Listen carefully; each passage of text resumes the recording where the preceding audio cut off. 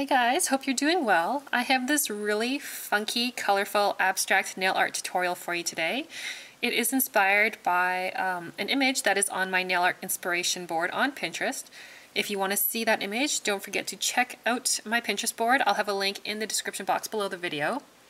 But yeah, this uses quite a few different colors just because I'm mixing a bunch of them to get the colors that I want. And it uses some tape and a makeup sponge. So if you want to know how to create this look, then just keep watching. The first thing we're going to do is apply my base coat. I've already done that, and I have used OPI's Natural Nail Base Coat. Now we're going to use some tape to block off the top half of our nail. I'm using painter's tape. You can use just regular clear tape if you want. And I'm going to be sponging on the bottom portion of my nail. I'm going to use a mixture. I'm going to use a gray and I'm going to use a white. So I'm just going to dab this on to all of my nails. It doesn't have to give a completely opaque color. I just want to have a little something that differentiates it from the top portion that has no nail polish on it right now.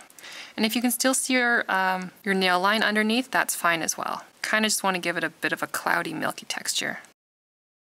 And once you have finished your stamping, you can just gently peel off the tape.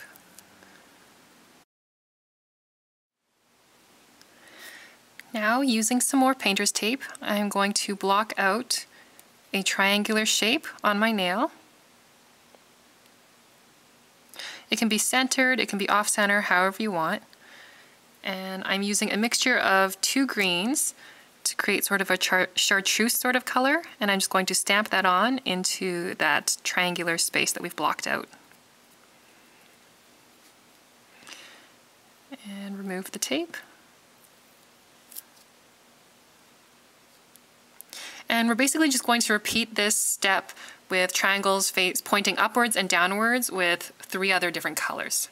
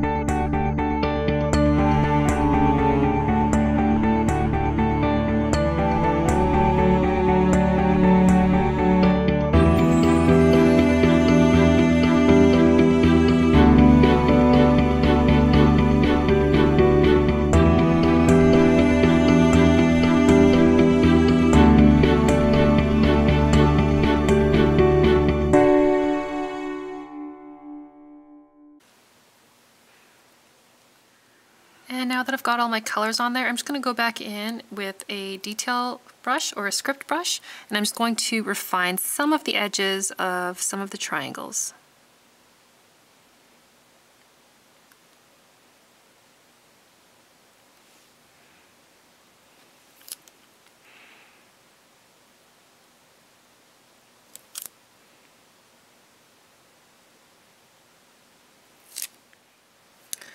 And now that we've added all of our colors, we're of course going to finish off the design with a layer of top coat to help protect it and help give it a really nice shine. And that is it from this nail art design. I hope you guys enjoyed it. If you want to see the art that this was inspired by, don't forget to check out my nail art inspiration Pinterest board. I'll have a link in the description box below the video. And that's it. It's one of the last sort of summery nail art tutorials for this year as we roll into fall. Hope you guys enjoyed. Thank you so much for watching, and I'll see you next time. Bye!